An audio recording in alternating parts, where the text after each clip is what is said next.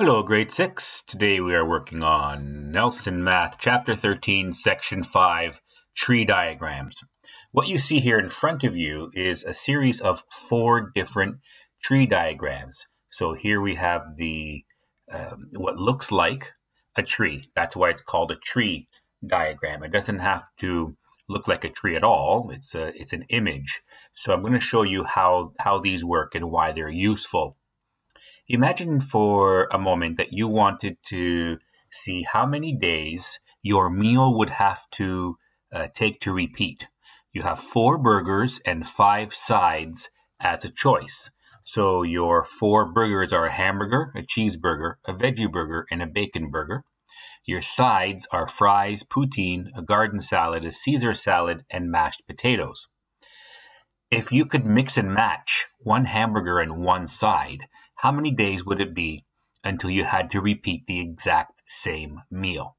So I'm going to show that on this tree diagram here. In this part of the tree diagram, we're going to have our different burgers. I'm going to use a capital and the first letter to show the sandwich and a lowercase first letter for the sides. So here I would put an H, and I'm going to represent this tree branch would be the hamburger and its sides. So this is H for hamburger, and there are 5 different sides. 1 is fries, 1 is poutine, 1 is a garden salad, 1 is a Caesar salad, and 1 is mashed potatoes. So I just labeled my first branch of the tree. The capital H stands for hamburger, the F for fries, the P for poutine, the G for garden salad, the C for Caesar salad, and the M for mashed potatoes.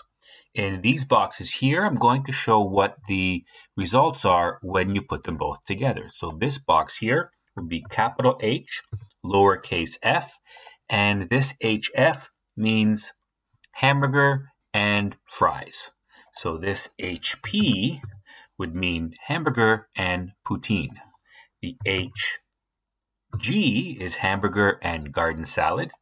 The HC is hamburger and Caesar salad. And the HM is hamburger and mashed potatoes.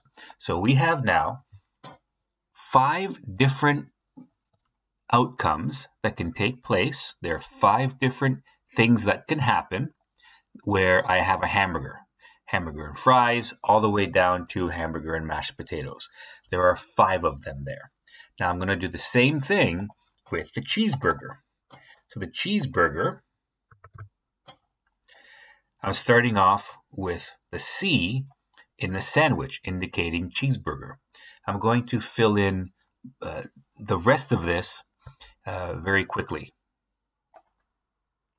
You can see now I filled in all of the rest of the tree diagram, and this is what it means.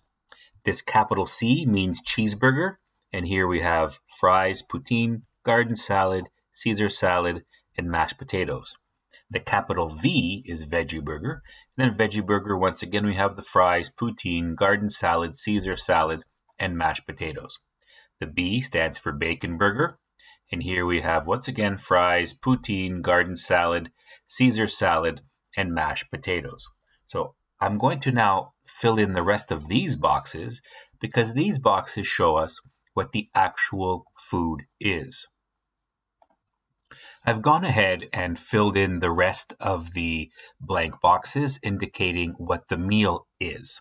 This part shows exactly what you're going to be eating. So, for example, this uppercase right here, the uppercase V, lowercase c, indicates a veggie burger with a Caesar salad. So that's what all of these mean. Now we can count them. So there are 5 here, 5 here, 5 here, and 5 here. That means there are 20 possible outcomes. That means that we can go 20 days of meals and not have the same lunch twice. And it would be the 21st day when we have to have one of these again. And that's tree diagrams. These are not that difficult to draw if you take your time. You may use this as a model. You may also use the ones in your textbook. Thank you and have a great day.